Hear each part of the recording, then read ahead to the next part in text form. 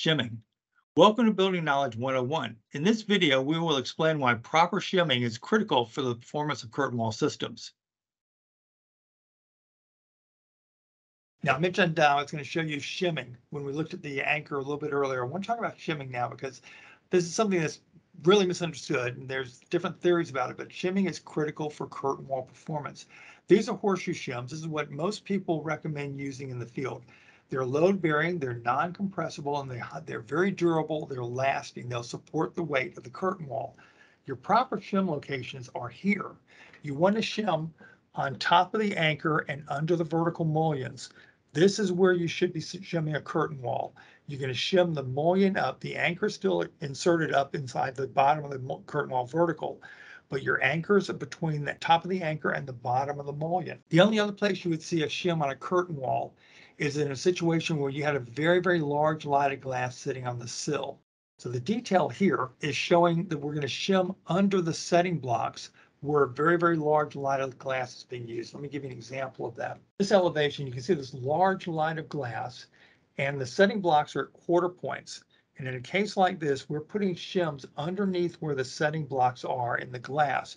So the weight of the glass is going from the glass to the setting blocks to the sill directly to the slab. So we're shimming the sill up, so all of the weight of the glass is being transferred right to the slab, and we're not relying on the sill member to support and carry the dead load of that large light of glass.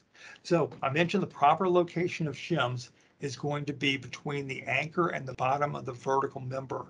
Now here you can see the shims are underneath the anchor. Now the example I showed earlier of in reaction, remember that with the elevation that's 25 foot tall? The in reaction was just over 1,600 pounds at the top and the bottom.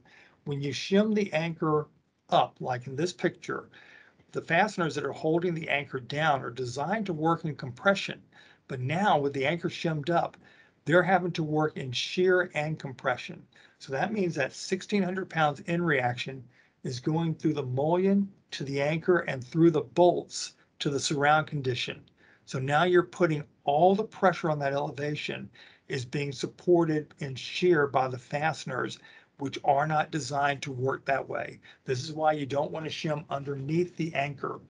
Now, this is kind of extreme condition. I hope you never see anything like this in the field. This was so extreme that it was caught because the anchor was starting to deflect and bend under the weight of the vertical, and that was causing the joint to open up and separate and mortar to the interior. This, I'm not sure what led to this condition, but again, the point is shimming underneath the anchor is not what you need to do. It needs to be on top of it. That is all we have time for in this video. If you'd like to watch more of our 101 video series, subscribe to our YouTube channel, Kawneer Company, Inc.